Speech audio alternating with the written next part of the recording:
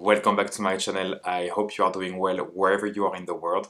Today we have a very fun video because we are going to talk about my 2024 luxury bag collection. Now the last time I did this video was back in 2021, so I was definitely overdue for an updated video on that topic. And I just wanted to do a little disclaimer before we start. For some people this is going to be a lot of bags, a lot of money spent on these kind of items. For other people this is going to be not a significant collection, not a lot of bags. To me, this is really a well-curated collection that I spent years building, so I feel very grateful to be able to purchase those items, and I feel very proud for how it looks like today. I think it's very well curated and it's very me, so hopefully you will enjoy this video and you will like it as much as I do. And if this is your first time watching one of my videos, welcome. My name is Nicolas. I'm a Frenchie, as you can hear from my accent. I'm located in California, and I've been in California since 2013 now, so definitely a while. The accent is still there though. And I've created this platform to mainly talk about fashion, luxury items, or like today, bags. So if this is something you and I have in common,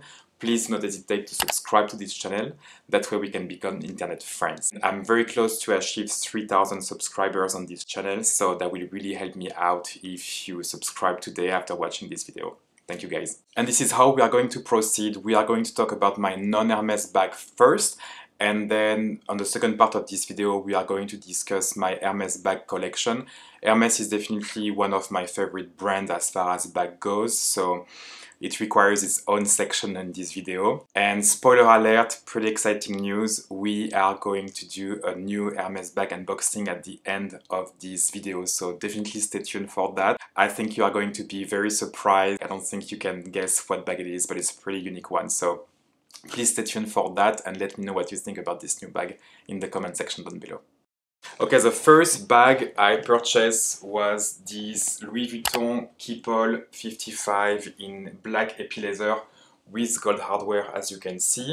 So I purchased this bag back in 2017 through Trader C at the time, which has not been purchased by Vestiaire Collective. So it was definitely a pre-loved piece, and I've used this bag so much, especially the first years I got it. I was taking this bag everywhere, on business trip, on weekend with me, road trip, sleepover, you name it, it was always with me. And it shows. It has definitely been used. There is a lot of like white mark and scratches and all of this on it, which honestly doesn't bother me at all. I love the used look on this bag. So 7 years later I'm still using it quite a bit, but I don't take it on a plane with me anymore. And the main reasons are it gets pretty heavy to carry it through the airport, so I generally use this bag when we go on a trip by car. And the second reason why I'm not taking it on the plane anymore is because I think I have scratched it quite enough putting it in the luggage compartment that I want to kind of like protect it a minimum. I sent this bag at the Louis Vuitton spa a couple of times, and they have definitely removed some of the mark here and there. Something I have added few years later was this little tag with my initial on it. And something I've recently discovered was that the key of the lock can go in this little place here. The inside of the bag is basically a big black hole. It's made with this like very thin thread, and you also have a little pocket on this side. It's perfect for 2 or 3 days, and it's a very good looking bag that is very understated as well. I mean, if you don't know if it's Louis Vuitton, you will never guess. There is just a little LV right there. If you are looking for a similar piece, there is a ton of those in the pre-loved market. It doesn't come with a strap. That may be a negative point for some of you. I love the look of this bag without a strap, to be honest. I love just like a top handle situation. So yeah, that's the first bag in my collection. Let's move on to the second one. The second bag I purchased was this Saint Laurent pouch that I bought directly from the Saint Laurent boutique here in California. I love the croc and boss effect, as well as a little Saint Laurent Paris silver plaque here. It's very understated, very chic in my opinion. So what I like about this pouch is, first of all, its size. I think it's a pretty versatile size. It's not too small or not too big. Inside it's a one compartment situation, but you have 2 different pockets on the side. It doesn't go all the way down, but it's enough to, you know, put your keys or put your wallet, put your phone, and you even have some card slots in one of the side of the bag. I think you can put 6 cards on this bag, so it can double as a wallet, you know, if you are going out with it. Talking about wallet, I initially purchased this pouch because I bought the wallet from the same line few months or a year before I bought this pouch. So I like having, you know, both of those. Generally, I use them at the same time. I like my matchy situation. And so I use this pouch a lot the first couple of years. I bought it mainly as a evening clutch or like a daily clutch, really. And then I put it to rest, and I was even thinking of selling it until I purchased my new iPad Pro, which is the iPad I'm using to edit all of my video for YouTube. And it turns out that this iPad Pro is fitting pretty damn good in the pouch. And so every time I'm traveling with my iPad, this is the case I'm using for it. I don't think Saint Laurent is doing this model anymore. I think the most popular one will be the same type of design but with the YSL logo, which I'm less a fan of. But if you are looking for this particular model with the plaque, I'm pretty sure you can find it on the pre-love market for a very decent price. So yeah, that's everything I can tell about this bag. The next bag I purchased, I don't have it anymore. It was a Louis Vuitton crossbody bag called the Milk Box. I think it was designed by Virgil Abloh. I bought it in 2020 and used it for a couple of years. Loved it. I think it was a great style, a great design. It was not the most practical bag, and after a while I realized that it was a little bit too flashy, for lack of a better word, for my style, so I ended up selling it. But it was a great bag, and I'm glad I had it in my collection at the point because I really enjoyed it the time I had it. The next bag I'm going to talk about is one of my favorites in my collection, and yes, you may hear me say that quite a bit during this video, but where I'm talking about the Loewe puzzle bag in large, in this beautiful light caramel color with contrast stitching, as you can see. I got obsessed with this bag back in 2019, I believe. At the time, there were like few reviews on YouTube about the small and the medium version of this bag, but nothing really on the large one. And then I remember watching the Loewe, what was it, the spring 2020 and the fall 2020. I think this bag was featured in both fashion shows. And I remember thinking like, wow, I love this version of it. I love the fact that it comes in a larger version than the small and medium. And then I remember going to Paris in January 2021, entering the main Loewe boutique in the Faubourg Saint-Honoré, and allegedly that was the last piece that they have in Paris, so they sold it to me and I was over the moon. I love the way it looks. I love how versatile it is. You can wear it in so many ways. You can wear it on the shoulder, top handle, obviously, crossbody. I love the small pocket on the back. And inside, you can see there is a big zipper here. And I store it with some wrap, as you can see. Again, that's a very decent size, perfect for every day. Loewe has a fantastic customer service. I brought this bag probably 3 times to the Loewe spa, and every time it was free of charge, which was, I think, amazing.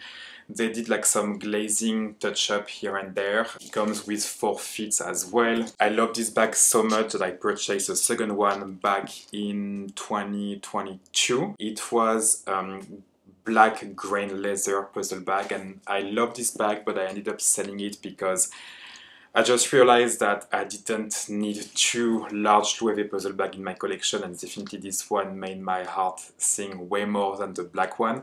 And also, I was using the black one mainly when I was going out. I tend to wear all black at night when I go out for dinner or to, you know, a bar with some friends. And I was using this bag, and this bag was way too big for me to carry at night, so I ended up selling it. As you can see, this is the Edge version. I think that was the first model that they created with this version. Definitely a favorite in my collection and a piece that I will probably have forever. Oh, and don't hesitate to check my review on this bag. I will put the link on the description down below, but basically most of the bag I'm talking about today, there is either like a review of this bag on my channel, or like an unboxing where I'm talking more in detail about those bags, so don't hesitate to check that. I'm gonna put all of the links on the description box down below. So the next bag I bought last year, pre-loved, and I don't think I ever talk about it on my channel, but this is my Balenciaga work bag in this beautiful brown color. I think it's called Autumn. It was from the 2009 collection. So the work bag has been created under Nicolas Ghesquière, which has done an amazing work at Balenciaga. CT1 is definitely the one that is the most popular. It's a smaller version with this one that comes with a strap, and I'm not too mad about the fact that it doesn't come with a strap or a bandoulière, because I think it looks great. Again, just top handle, and you can even like put it on the shoulder like that if you feel like it. So this bag is in lambskin, which is very, very durable. It's very, very lightweight. I love the color of this bag. You can find a lot of different work bag, different color, different hardware on the pre-loved market for such a good price. I think I paid around $400 for this one, which is kind of like a slippery slope, because we see all of those good prices on those bags and you're like, should I get another one? And you can see the original color of the bag. I think it looks fabulous. It's really my grab and go. It does fit my computer. Inside of the bag, it's basically a big black hole. Very simple. You have the Balenciaga plate inside of it. And above the plate, you have a little pocket where you can put a business card, your phone. It also comes with forfeits on the bottom, which I love. I don't think the CT bag is coming with a forfeit. Honestly, I will not mind having a couple of others in my collection, especially in black and like a fun color maybe. The next bag in my collection is a bag I purchased in 2023 in Japan, and this is my Bottega Veneta Large Hope in fondant, which is this dark brown color. So this bag was launched last year under Mathieu Blasi, and I immediately love it when I saw it on the runway. It's a very big bag, as you can see. I think it looks pretty good on my frame, but even if you are more petite, I think it will look amazing either. It's such a roomy bag, it's such a practical bag, it's very understated. There is only like a small branding in this bag, which is inside. You can see the small Bottega Veneta here next to the pocket, right there. Oh, well, I was looking for this jewelry, so perfect. I've used it so much. I've used it on the plane, I've used it, as my everyday bag when I can put my computer in it. It's a very grab and go bag, as you can see, like most of my bags in this Non-Hermès collection. If you don't know the Intrecciato leather, you will not guess it's a Bottega Veneta bag. There is no big logo in it. The color is very, versatile. You can wear it at night or you can wear it during the day. Yeah, I think it's an amazing piece that I think will be forever in my collection. I strongly recommend it. I think it looks very good with different type of outfit. I think Bottega Veneta is putting the accent on this bag because they are constantly launching new colors for it. I've seen for this winter they had a very beautiful suede one. Honestly, I'm happy that when I bought this one, the suede was not an option, because I will have not known which one to choose from. So I'm glad I focused on this one, but the suede is very beautiful as well. So yeah, I don't have anything negative to say about this bag. It's such a beautiful piece, and I'm so glad it's in my collection. Okay, so let's switch to the second part of this video, which is all about my Hermès bag collection, which I'm so proud and grateful to have. Those bags have been purchased for the past 4 or 5 years, so this collection didn't happen overnight, obviously. They have all been bought pre-loved, so none of them are coming from the store, and I strongly believe that I got a good deal out of all of them. So this is generally how I will store my Hermès bags when I'm not using them, so in their dust bag. The first Hermès bag that I purchased was this Hermès Kelly 35 in box leather, dark brown as you can see, with gold hardware. This bag is from 1992, so it's a vintage piece that I purchased through a reseller on eBay in July 2021. So if you have followed my recent videos, you have seen that this item has recently gone through the Hermès spa and they have done an amazing job. I also purchased this little cadenas charm, which is from 1992. This is a pelican in gold. And I'm also keeping the strap in the little dust bag as well. And the strap that Hermès created for me when they spanned the bag was this one, which is really matching the color of the bag. And that's why this bag is very versatile, because I can carry it on the top handle, on the shoulder, but also crossbody if I want to. So as I was mentioning, this is a 35, which is really a great size for me. I think it doesn't look too big or too small for like an everyday use. Yes, it does fit my computer, but now that I have a larger bag collection, I don't really tend to use this one when I need to carry my computer. Inside of the bag, so I have put a bag insert to not really keep the shape, but mainly to avoid damaging the inside of the bag with a pen or like something like that. Inside of the Kelly, I have a big zipper pocket here, and you have also 2 pockets on the front. So it's a pretty simple bag, pretty simple design, but honestly, I think it looks amazing. It's such a classic piece. Yeah, it goes well with a lot of different outfits, to be honest. I think I would like the bag to look more casual than very like, you know, proper and chic and elegant. These bags are obviously getting well known, but if you don't know that's an Hermes bag, again, you cannot guess. For me, it's a complete work of art now. And yeah, that's a beautiful piece in my collection that I think I will have forever. The next piece is not really considered as a bag, but it was a price of a bag, so I'm definitely gonna include it in this video. And this is my Hermes Kelly wallet in alligator, and the color is grey elephant with gold hardware, as you can see. So this little piece has been purchased in 2022 through Vestiaire Collective, and you can see that I have added this elephant cadenas to this wallet. Because the color is grey elephant and the cadenas was an elephant, I thought it would make sense. So you have the typical Kelly lock. By the way, it has gone through the Hermes Spa as well when they have changed all of the hardware, and you have 2 compartments as you can see here. And those 2 compartments are divided by a zipper where you can put some coins or other cards if you have other cards. Behind the card slot, you have 2 other compartments here. It's a definitely very, very practical wallet. Very practical inside. That's true that outside, if you're in a rush, it can be a little bit annoying to open and close it, you know, every time. But honestly, I don't really mind it. I use this wallet quite a bit, to be honest. I don't really travel with it because I don't really want to damage it. You can even fit your phone in it, like so. You can see it's fitting perfectly in it, and you can close it, no problem.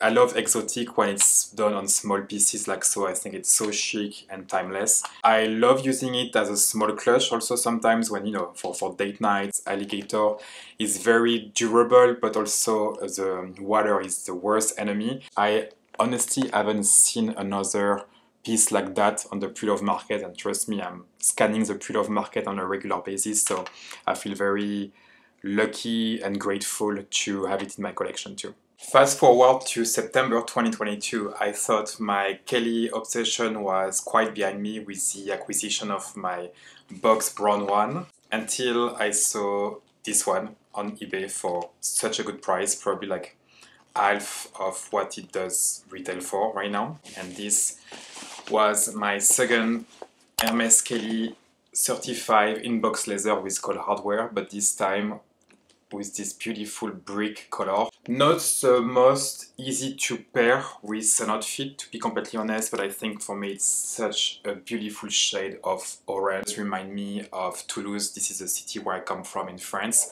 and this city is made with a lot of bricks, so it's called the Pink City because it has a lot of like red, orangey, pinky shades. And this bag is definitely Toulouse in a bag, you know. Obviously this is box leather, so you can see some scratches here and there. The corners are a little bit rubbed, but honestly nothing too major. It's from 1999. It came with the strap. I think it's such an amazing color. Again, not very easy to pair, but with the right outfit I think it looks fantastic. I generally love to pair it with the same type of shade, so like brownish slash a rusty type of color. What I love about this item is the contrast stitching also. My curated mind doesn't feel the best when I look at this collection and I see that I have 2 of the same bags. That's the only difference being the color. I cannot see this collection without one of the other. I think this bag will look phenomenal in a smaller size, like a crossbody situation, smaller size, but I haven't seen it on the a resale market yet. So for now, I'm keeping this one, I'm using this one, I'm loving it. Let me know in the comment down below which one you like the most between those two. I'm very curious to hear about what you have to say about those bags. And so as you have understood, I love my Hermes Kelly 35. I think they are such amazing bags. And I've initially bought them as I wanted to use them as a work bag. I wanted to, you know, put my computer in them, go to work or go to clients meeting with them. They can replace like a briefcase. However, I tend to not use those bags for this purpose anymore because first of all, they're kind of delicate due to the box leather. I love box leather, I love the fact that it can scratch and I'm not really too delicate with my bag, but I realized it became kind of complicated to travel with them. I cannot really wear them when it's raining or snowing. At the end, I don't think it was working for me to go to business trip with those bags, which was kind of unfortunate until I found this one. This is my Hermès Kelly Depeche 38.